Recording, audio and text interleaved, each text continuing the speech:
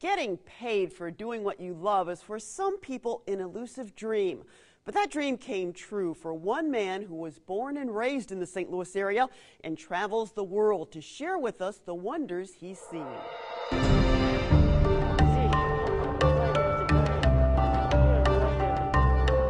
Have you ever watched moving images of nature like these?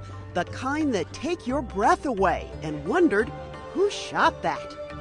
In the case of this documentary entitled Everest, A Climb for Peace, the cinematographer is Webster Grove's native, Brad Clement.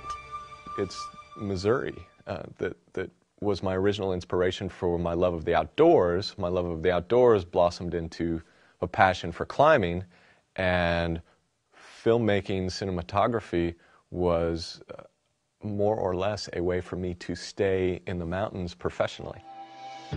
But before Clement learned cinematography, he took up still photography. His mother, Suzette, is also a photographer. And I remember seeing some of the black and white photos he did for his class in high school, and I just knew immediately that he had a real gift for photography. Did he just put this up on his own? Did he ask you for guidance? How did that work? No, he never asked for guidance, really. He used my darkroom some, but no, he's always done things on his own. He is exceptionally independent. Yes. And has sort of followed his own path. The path of Clement's documentary takes viewers along on an expedition by an international, multicultural group of climbers. It includes 2 Israelis and a Palestinian. The goal is to promote peace and understanding through teamwork. My friends' attitude towards my project to climb Everest, some of my friends were against it. They didn't see how I can cooperate with Israelis who are our enemies, and it made my task a little bit more difficult.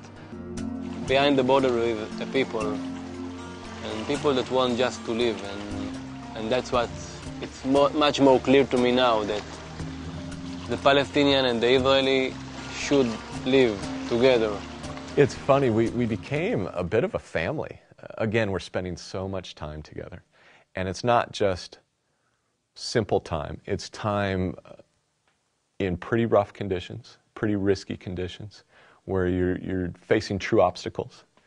And it's in the moment. Those obstacles are very real. Your decisions have immediate consequences.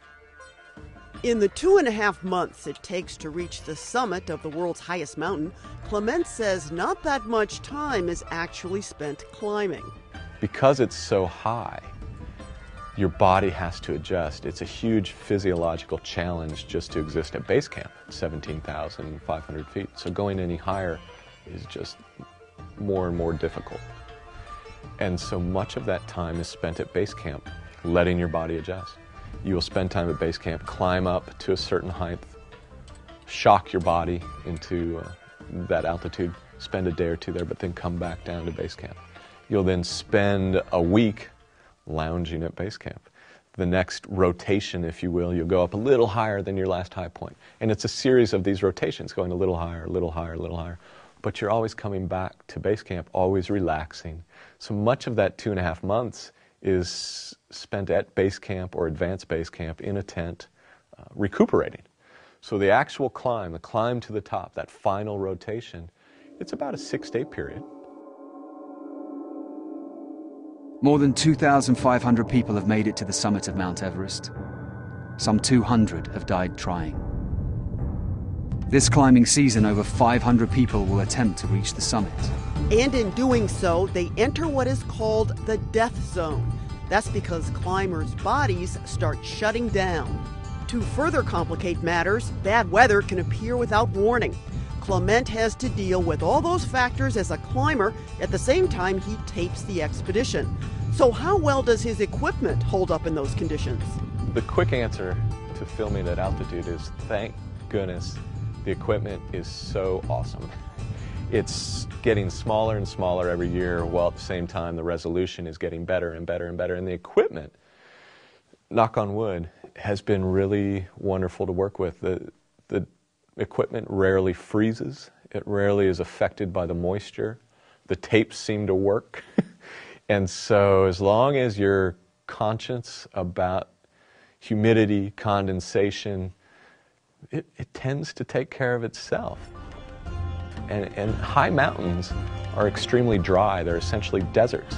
There's so little humidity that you don't have to worry about too much as far as camera not working. The batteries, that's the biggest problem. The batteries tend to not have very long lives in the extreme cold. It can be -30, -40. It can be 90 degrees above zero. So there's huge range of temperatures. The batteries can be affected. But if you just have enough batteries and you switch them out and keep them warm and try to manage all that's around you, it works okay. Though Ali recovered from his altitude sickness down at base camp, What you feel, Ali? back at this altitude, he's feeling the effects yet again. Ali Bushnok, the lone Palestinian on the 9-member climbing team, was unable to complete his mission. But his new friend, Israeli Dudu Yifra, reached the summit and carried the flags of Israel and Palestine with him. Dudu, my friend, congratulations. I really feel very happy for you. Ali, now I'm with the Israeli and the Palestinian flag. I'm going to take a picture. You are not here, but the flag is here. And this is my present for you, my friend. You made my day, Dudu. This one, you made my day. I really appreciate it, and everybody will appreciate this moment. We're very happy to have Brad with us tonight.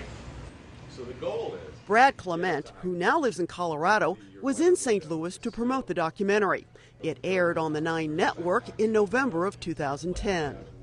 The year we filmed this project, 11 people died during that season. Some people we knew didn't come back. So yeah, it's serious. And what's funny is most mountaineers, although I would say maybe their level of risk acceptance is higher than the normal population, really most mountaineers are all about mitigating risk. Every decision when you're on that mountain is about being safe. And so it's this strange situation where you're in a risky environment, but you want to do everything you can do to reduce that risk. And so yeah, it's a constant battle, constant thought on how to reduce risk and be safe and come home. So it's a sobering event. If you were to ask Clement what was the best part of the Everest project, he wouldn't say it was trekking where precious few had gone before. And he wouldn't tell you it was being part of a unique quest for peace. He would say it was meeting Tanya Riggs. I don't know what to say. You did it. She was a climber on the Everest Peace Project expedition. I was the cameraman, cinematographer. And for whatever reason, she was attracted to me. As I've said to other people, obviously the altitude was affecting her, to you know, but to my benefit. And I was attracted to her, and we had this wonderful romance on Mount Everest, and we're living happily ever after. So that was, for me, the best thing that could have ever happened on this expedition. Clement and Riggs met in May of 2006 and married 2 years later. And I knew that if he ever found somebody serious, it would be on a mountain, that it would have to be on a mountain. And that was one of the things I actually would always say a little prayer for. Please let there be a beautiful girl on this mountain climb. And you got what you wanted. This time there was. It just goes to show what can happen when you take the road less traveled.